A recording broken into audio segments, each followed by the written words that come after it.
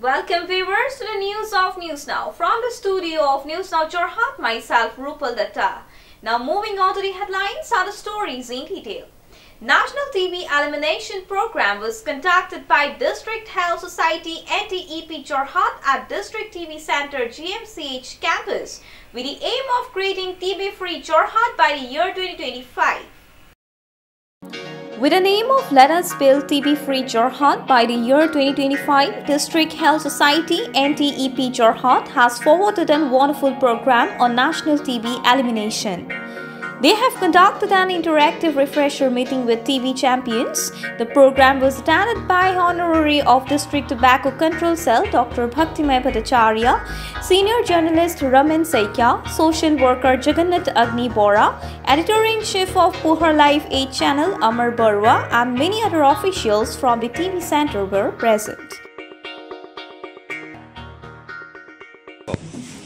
আজি ইংৰাজী 6 জানুৱাৰী তাৰিখে আমি ডিষ্ট্ৰিক্ট টিবি চেণ্টাৰত প্ৰায় 20 জনতকৈও বেছি টিবি চেম্পিয়নক নিমন্ত্ৰণ কৰি আহি যিসকল আগতে টিবি ৰোগত আক্ৰান্ত আছিল ভাল হৈ গ'ল তেখেতসকলে নিজকে টিবি ড্ৰপ খাই ভাল হ'ল বুলি সমাজৰ আগত কৈ সকলোকে অনুপ্ৰাণিত কৰিব বিচাৰে তেখেতসকলক আমি টিবি চেম্পিয়ন বুলি কওঁ তেখেতসকলক মাতি আনি আমি এটা অন্তৰংগ আলাপত মিলিত হওঁ এই অনুষ্ঠানটোত সমাজকৰ্মী জগন্নাথ অগ্নি বৰা সাংবাদিক প্ৰবীণ সাংবাদিক ৰমান কাকাদেৱ আপোনালোকৰ পোহৰ লাইভৰ জ্যেষ্ঠ সাংবাদিক তথা এডিটৰ অমৰ বৰাদেৱকে মুখ্য কৰি সকলো আমাৰ গণ্যমান্য ব্যক্তি উপস্থিত আছিলে আমি আশা কৰোঁ যে এই টিবি চেম্পিয়নৰ যোগেদি ছ'চিয়েল ষ্টিগমা নাইকিয়া কৰি অনাগত দিনবিলাকত আমি যোৰহাটখনক টিবি মুক্ত কৰিব পাৰিম আজাদী কা অমৃত মহোৎসৱৰ লগত সংগতি ৰাখি কৰা এই অনুষ্ঠানটোত আমাৰ ডিষ্ট্ৰিক্ট টিবি ষ্টাফৰ সকলো কৰ্মীয়ে সহযোগ কৰে আশা কৰোঁ সকলোৰে মিলিত প্ৰচেষ্টাত আমি এই প্ৰচেষ্টাত আগবাঢ়ি যাব পাৰিম Bureau Report News Now 24/7. Now, one of a very sad news is that Senior Medical Officer and Social Worker of Bakchung BPHC, Dr. Kamala Das, is no more. People of Jorhat are expressing their deepest sorrow for this huge loss. People of Jorhat are expressing their deepest sorrow due to a loss of a Senior Medical Officer of Bakchung BPHC, Dr. Kamala Das. She was also involved in various social works and was a retired senior medical officer from Bakchung BPHC. Bureau Report News Now 24/7. Now moving on to next news, agricultural revolution with mustard cultivation is going on in Northwest Jorhat. The agrarian revolution is going on in the Northwest Jorhat. The agricultural revolution is going on in Barsapori under the village Panchayat, the 40th tribe of the region, with mustard cultivation. It may sound strange, but it is very true to hear that a man belonging from Barsapori named Dhananjay Pegu has introduced the agricultural revolution by cultivating mustard in a total of 51 bighas of land. He has been supported by his brother Suren Pegu. Not only that, both the brothers have adorned the agricultural revolution with brinjals, corian, potatoes as well as various rabi crops. But even after this, as the government did not cooperate with them, they have expressed their regret over the cooperation of the government.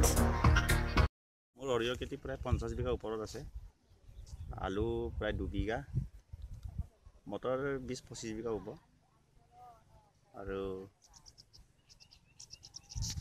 জলসিঞ্চনৰ ব্যৱস্থা নিজে কৰি লৈছে চৰকাৰৰ পৰা কোনো চলাৰৰ ব্যৱস্থা এতিয়ালৈকে পোৱা নাই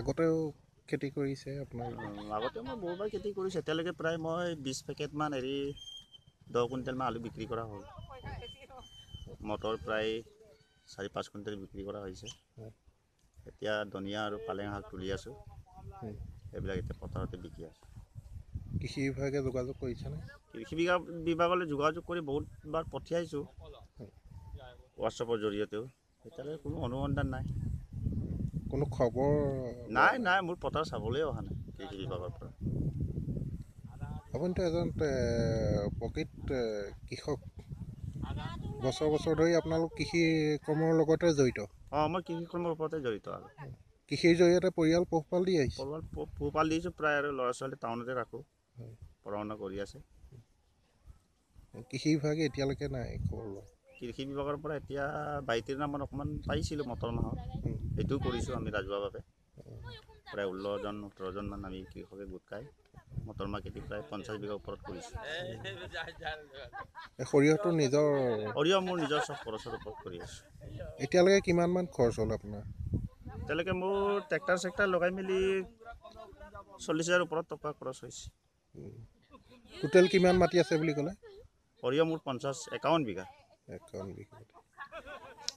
আপোনাৰ নামটো মোৰ নাম শ্ৰী ধনঞ্জয় পেগু গাঁও মোৰ বৰচাপুৰী যোৰহাট জিলা অন্তৰ্গত 40 নং গাঁও panchayat A report by Prashant Gayan from Jorhat News Now. Along with various places of Assam, COVID vaccinations have also begun for adolescents in Majuli. Along with various places of Assam, COVID vaccinations have also been provided to adolescents in Majuli. Under the initiative of District Administration of Majuli, this vaccination camp has been conducted at Majuli HS School. Vaccines were being provided to hundreds of students in the said vaccination campaign, and the Deputy Commissioner of Majuli arrived at the time when the vaccination were being provided.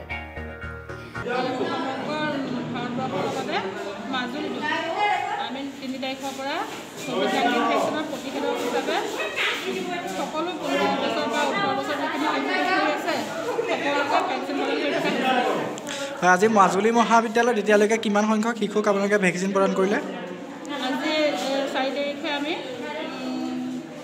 40জন হৈছে শিশু vaccine থকা 15 বছৰৰ পৰা 18 বছৰ সকলো শিশুকে যি কোভিডৰ ভেকচিন প্ৰদান কৰা হৈছে আজি মাজুলী মহাবিদ্যালয়ত যেটো কোভিডৰ ভেকচিন প্ৰদান কৰি থকা হৈছে এতিয়ালৈকে কিমান সংখ্যক ছাত্ৰ ছাত্ৰীক ভেকচিন প্ৰদান কৰিছে আমাৰ আজি প্ৰায় 8:30 বজাৰ পৰা ইয়াত ভেকচিনৰ কাৰ্যসূচী আৰম্ভ হৈছে আৰু এতিয়ালৈকে প্ৰায় শতাধিক ছাত্ৰ ছাত্ৰীয়ে ভেকচিন গ্ৰহণ কৰিছে আৰু আমি এই যেটো কাৰ্যসূচী তাত আমাৰ শিক্ষক শিক্ষয়িত্ৰী আমাৰ অধ্যক্ষ মহোদয় মহাবিদ্যালয় পৰিয়ালে সম্পূৰ্ণৰূপে আমি ইয়াত সহযোগ A report by Devajit Bora from Majuli News Now.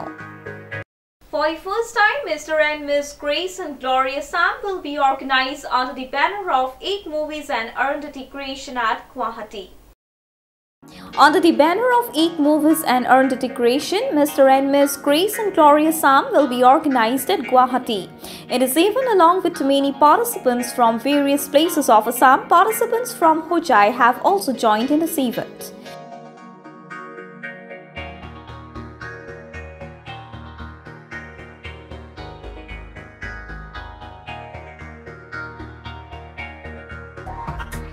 নমস্কাৰ মই অৰুন্ধতী শৰ্মা এবাৰ আমি প্ৰথমবাৰৰ বাবে mister and miss Grace and glory Assam organise কৰি আছোঁ এক movies and theatre creators and Arundhati creations present in association with and learning আমি প্ৰথমবাৰৰ বাবে অনুষ্ঠিত কৰিছোঁ গুৱাহাটীত আৰু এই প্ৰতিযোগিতাখনত বিভিন্ন অঞ্চলৰ পৰা লগতে হাজোৰ পৰা বিভিন্ন প্ৰতিভাৱান কিশোৰ কিশোৰী ল'ৰা ছোৱালী আহিছে গতিকে সিহঁতে বিভিন্ন ধৰণৰ প্ৰতিভা দেখুৱাইছে বিভিন্ন অঞ্চলৰ পৰা বিভিন্ন চহৰৰ পৰা আহিছে তেখেতসকল গতিকে আশা ৰাখিছোঁ আপোনালোকে আগলৈ আমাক সহযোগ কৰিব ধন্যবাদ নমস্কাৰ আমাৰ ফালৰ পৰা প্ৰথমবাৰৰ বাবে mister and miss Grace and glory Assam আমি অনুষ্ঠিত কৰিছোঁ ইংক মুভিজ আৰু অৰুন্ধতী ক্ৰিয়েশ্যনছৰ ফালৰ পৰা আৰু এই অনুষ্ঠানত অসমৰ বিভিন্ন অঞ্চলৰ লগতে হাজোৰ বহুতো প্ৰতিযোগী আমাৰ লগত আহি জড়িত হৈছে আৰু তেওঁলোকে খুবেই ভাল পাৰফৰ্মেঞ্চ কৰি আছে গতিকে আপোনালোক সকলোকে অনুৰোধ থাকিল যাতে আমাৰ যিসকল প্ৰতিযোগী তেওঁলোককো আশীৰ্বাদ কৰিব আৰু আমি যাতে আগলৈকে এনেধৰণৰ অনুষ্ঠান কৰি যাব পাৰোঁ তাৰ বাবে আমাক সহযোগ কৰিব ধন্যবাদ Bureau Report News Now 24/7. Now moving on to the last news of today. Whether in Upper Assam or in Lower Assam, people are starting their wonderful preparations for the upcoming Assamese festival, Magh Bihu. All over Assam has started preparing for the upcoming Assamese festival, Magh Bihu. People are making their fabulous preparations for this upcoming Bhogali Bihu festival, such as making various kinds of pithas and various other traditional foods. People are becoming busy with full excitement for this upcoming festival of Bhogali Bihu.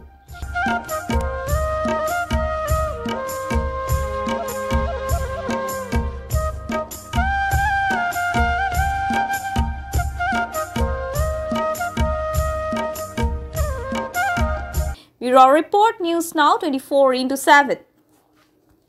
Well viewers, with this news I would like to add the news for today. Thank you.